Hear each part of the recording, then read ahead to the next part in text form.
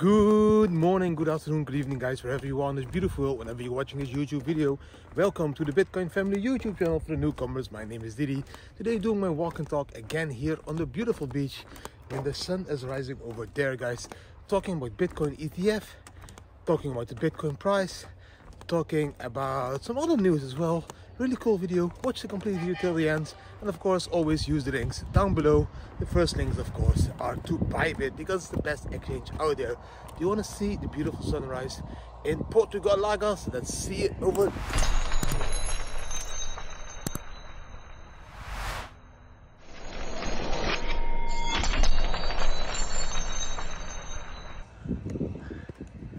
How beautiful do you want to have it? I'm a little bit late.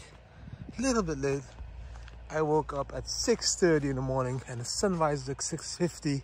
So tomorrow I will wake up at 6 o'clock so we can see the beautiful sunrise and all the colors, guys.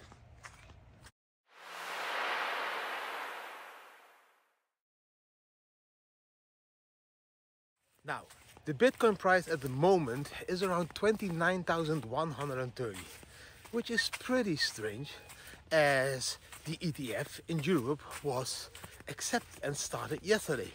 So there was a battle going on between the United States and the ETF. You all know that one of the BlackRock and all the grayscales and all that, all those. But yesterday the ETF was approved in the Euronext Amsterdam by Jacobis. And the ticker of this ETF is called Bitcoin. Really cool that Europe beat America in this. But what does it do? At the moment it didn't do anything. At the moment it made the Bitcoin price go down again to 29k levels. It is a spot ETF, which is very positive. That means that you really need to hold the Bitcoins. So in the next couple of months this could change the whole Bitcoin industry a bit more, because more and more institutional investors will have a way to invest in Bitcoin in a very safe and secure way through an ETF at the Amsterdam Euronext.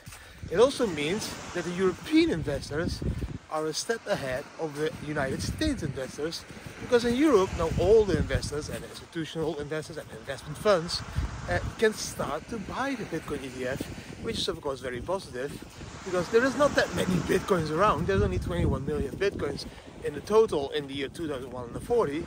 At the moment 17 million Bitcoins, 17 are in the hands of long-term holders. So if they want to buy a lot of Bitcoins, yeah, you should launch the ETF as first. That's exactly what happened now in Amsterdam. They launched first, so these investors in Europe will have the chance to buy Bitcoin instead of the investors in the United States. The CEO of Jacobi Investment stated that he thinks that the ETFs will be the electronic boost for cryptocurrencies for the whole institutional adoption of Bitcoin and many others to come, probably in a simple, transparent and easy way, but most important, safe way for European investors. Really cool news. Europe, the first with an ETF. Let's see how it affects Bitcoin. At the moment 29,130. They should be able, with those billions of dollars or euros I need to say, to push Bitcoin above the level of 30k, isn't it? Let's see how it influences this. But you know my real opinion about it, but I will come back to that at the end of the video. The second big news of the day, guys, is that the Argentinian president Javier Milei, I don't know how you pronounce it, but I think Javier Milei is a pro-Bitcoin president. He even stated he wants to stop the central banks in Argentina and replace them by Bitcoin. So that's a huge adoption possibility over there in Argentina. South America is growing really fast now, guys. We have already El Salvador, we already have a very positive Brazil, we already have a very positive Mexico, and now Argentina will be added to that list with a president that has said, I want to stop the central banks and I want to start promoting Bitcoin for our country, because that will fight against all the inflations that we have now because of the central banks and the US dollar. Really positive news as well. When it comes to trading today, guys, I don't have any beautiful charts because you know at the moment 29,100, we are below 30k. You should be buying Bitcoin. You should not be freaking out about the minute charts. You should zoom out and look at the bigger picture. And one of those bigger pictures is, for example, now that the Argentinian government has a president that loves Bitcoin. One of the biggest pictures now is that the Amsterdam Euronext has listed the first ever Bitcoin spot ETF by Javier fund. So all of these factors should make you very positive, should make you realize, yes, I should be in Bitcoin now, because the bull run is ahead. We are nearing the halving. The halving is in April 2024, probably the 26th of April. We are nearing that date. Until that date, we will go a little bit up and down, and it'll be a little bit volatile. But from that moment, we will slowly go into that massive bull run again that we have seen a couple of times already in history. So that will take all the way into 2025, in my opinion. Somewhere around September, I believe that the bull run top will be there. So you should be buying Bitcoin now every day, guys. And I know most people now look at Bitcoin as this investment tool, but Bitcoin is not only an investment tool, guys. Bitcoin also is an improvement of the monetary system. If you look at this chart, you can see the difference between transactions through Visa card or MasterCard or through the Bitcoin network. There is a huge difference. Bitcoin is the cheapest method to transfer money. Just analyze these numbers. It's not that difficult. MasterCard is costing you 3%. Visa card is costing you 3%. Bitcoin is costing you 0.00029%. There's way less than MasterCard and Visa card. So yes, also there, fundamentally, Bitcoin should replace MasterCard and Visa card when it comes to using it as a payment or transacting capital all over the world, guys. Very important to understand this. So yes, trading wise, dollar cost average, keep buying Bitcoin, because there will come a pump, and that pump that will be pushing Bitcoin above 30k again. So there would be now already 1k profit on one Bitcoin if you buy around 29k. Now, the tip of today, guys, is if you're trading, always use a take profit or a stop loss. You never know when your community of a currency is going to pump or dump a currency, guys. You know, you never know when the pump or dump will be there. You can't predict the future. So always play safe. Always use the stop loss so that you will lose the maximum amount that you want to lose. And always use a take profit, because you should be taking profit, because you never know when the community will dump on you, or the projects or the investment funds will dump on you. Profit is profit. Be happy with what you have and not what you don't have. So if you have profit, 5%, 10%, 20%, we can even see 100% profit in this industry, then take profit. For example, I now went in this altcoin called OSAC, because it should be the new Shiba Inu.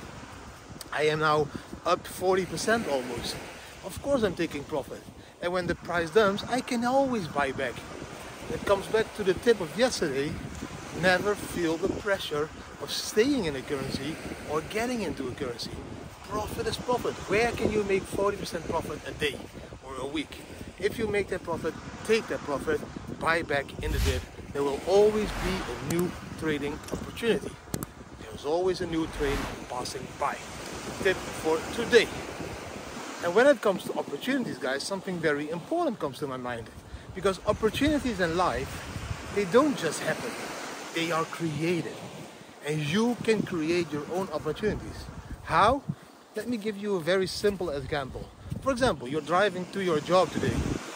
And after work, what do? You finish, you're tired. Let's quickly drive home and start the normal routine again. You don't have dinner, and then go sports, and then watch Netflix, and then go to bed, and then wake up again, and then make breakfast, and then drive to the job again, etc., etc. At this moment, you're living in this cycle that doesn't give you any opportunities. If you want to create your own opportunities, you need to break that cycle. For example, tomorrow when you drive home from your job, stop at that village that you always pass by and you always think, what will be there? What is this for a village? Stop at that place. Put your car somewhere there and take a walk in a neighborhood. Maybe you will meet new people. Maybe you will see opportunities. Maybe you will pass by a business opportunity like a building that is there for rent. And maybe you want to start your own business over there. Or maybe you walk into a store and you talk to other people that give you opportunities or ideas to create a new opportunity. That's what I mean. You need to break that cycle. And then you can always get back in your car, drive home and do your dinner and go to sports and watch Netflix again. But you need to create your own opportunities. If you're thinking about creating an online business, then you need to create this opportunity. Go to locations or events where many people are that have created online businesses, a conference or whatever. Meet new people. See other possibilities, see other ideas. And that is how you create your own opportunities. They don't just happen, you need to create it. The sun becomes really bright now, guys. It's coming up beautifully. And when it comes to traveling, guys, I have a next traveling tip. Because a lot of people ask me, but Didi, if you're all in Bitcoin, how do you book your trips, your flights and your hotels with Bitcoin? Now, we always try to book them direct, which means I will search them, for example, on Airbnb, a beautiful apartment or house. I will contact them. You know, you can't leave behind your number, but you can always send a message and tell them, hey guys, I would love to come in contact with you. I would prefer to pay in Bitcoin if that is possible. And, you know, from the 10 that you ask, mostly 2 say, yeah, that's possible. If you can't pay directly with Bitcoin, you can always use a third party to pay with Bitcoin. So, for example, flights you can book on Travala.com. Hotels, all the hotels you can find on Booking.com, you can also book on Travala.com. Travala is this beautiful travel website where you can pay with not only Bitcoin, I think with more than 200 other cryptocurrencies directly for flights, for hotels. Yes, I need to agree. It's not always cheaper than Booking.com, but at least it gives you the opportunity to pay with Bitcoin. So that's another one. Then there is another one that's called Excel Trip, and there is another one called BTC Flights, and there's a complete list of these. I think I wrote a blog on that like a couple of years ago. Maybe I need to update that blog with the newest possibilities how you can pay with Bitcoin, but there's many ways to use Bitcoin or any other cryptocurrency to pay for your to pay for your flights and your hotel bookings. It is not that difficult anymore. It was, but nowadays you can book everything with Bitcoin. Use the links, of course, down below the video, because then you get an extra bonus in booking, and we earn a little bit of commission, which makes it possible for me to book another flight to the next destination. For example, I know Thailand is already booked, maybe from Thailand, a weekend trip to Bali or something like that, guys. So that always remember to use the links. If I talk about projects, please support me and my family by using the links down below. Now, let's get back to that story about the ETF in Europe. Yes, of course, I'm happy that Europe is the first one that does the ETF. But do I think ETFs are positive for Bitcoin? Now, in my honest opinion, they aren't. They are positive for the Bitcoin price, which means, yes, your stocks and stats will be pumped probably, because now a lot of institutional investors will hedge a part of their capital in Bitcoin. And because they hedge a part of their capital in Bitcoin, you know, the price will be going up. And of course, that is very positive for all those that are in Bitcoin just to become a millionaire or a billionaire, or maybe by now some of them are already trillionaires. But it's less positive for those who are in Bitcoin for the revolution, or for the poor people that would love to use Bitcoin as a peer-to-peer cash because they don't have access to the monetary system, to the current monetary system, the current monetary fiat system. Please do understand, cash is still around in many countries. And as long as cash is here, the poor people have access to the monetary system in a freedom way, which means they can spend their cash to whatever they want. But the moment cash will disappear all over the world, and we will live in this new digital age, and we all know that's going to happen because we all know that there will be a cashless society, because we can see already that like only 3% I think of the money around in this world is still cash. But when we go cashless, there needs to be a new peer-to-peer cash that can be used in the same way as the cash that we're using today. And that should be Bitcoin, because Bitcoin is that one that can replace the current cash in a digital way, guys. Which means you still have the freedom to do whatever you want with your own BTC in the future, with your own money. Because if it will be a central bank's digital currency, you know you will be stuck in a social credit system tied to an economical system that's called the central bank's digital currency, which means they completely have control on you.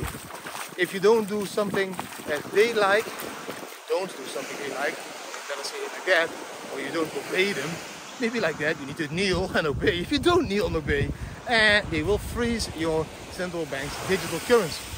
And they have the full ability of doing so.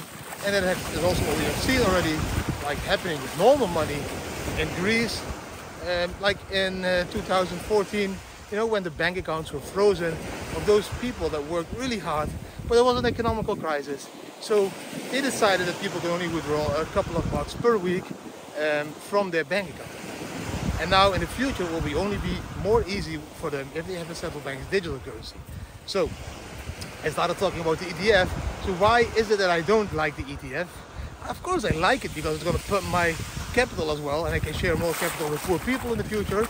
But I don't like it because the rich are becoming richer and the poor again becoming poorer, because slowly those rich that always use investment funds or ETFs to buy shares, or by now buy Bitcoin, the rich people use these ETFs.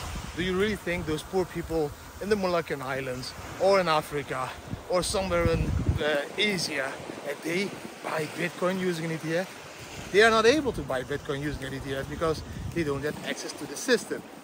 So that is why I don't like it, because the rich will buy a lot of Bitcoin, and that means a lot of Bitcoin won't be available anymore to those people that really need Bitcoin. It is exactly the same thing that happened to gold. Gold was from the normal people. From the normal people it went into the banks. From the banks it went into the governments. And now normal people don't have any gold anymore. It is all beautiful, stored in safes in the government banks or the central banks. You know, so that's like the same steps now with Bitcoin, and that's what I don't like. It was created by the people for the people. Now the rich people start to take over because they make it possible for the rich people through an investment fund and an ETF to buy Bitcoin, so there will be less Bitcoin to the people. And in the end, the government will say to those rich people and investment funds again, nah, we will take control on Bitcoin. You can use Bitcoin, deposit it at us, we will keep it safe, and you can hedge your capital with us and get maybe a beautiful mortgage and back for it or something. You know, that's the thing, that's the steps they always create. And I'm not a big fan of that.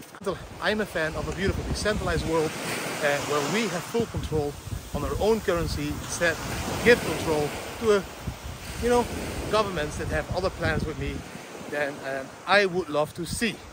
You know, the whole 2030 WEF scheme. I don't want to see 15-minute cities. I don't want to see my kids grow up in a 15-minute city. I want to see my kids grow up in freedom. And freedom in any kind of way. Now, that was the whole video for today, guys. I hope you really enjoyed this video again. If you did enjoy the video, give the video a thumbs up, share it with your friends and family, subscribe to the channel, hit the notification bell, and leave a comment. And yes, always give it a thumbs up, because Didi got up early again to create a beautiful video with a sunrise. The sunrise that you didn't see because I was walking that direction. But check how beautiful that sunrise is, guys. How beautiful do you want to see a sunrise in the morning in Lagos, Portugal? Amazing, amazing. That's how you should say it, Didi. Thanks for watching. Wish you an amazing day. And see you tomorrow again. Bam.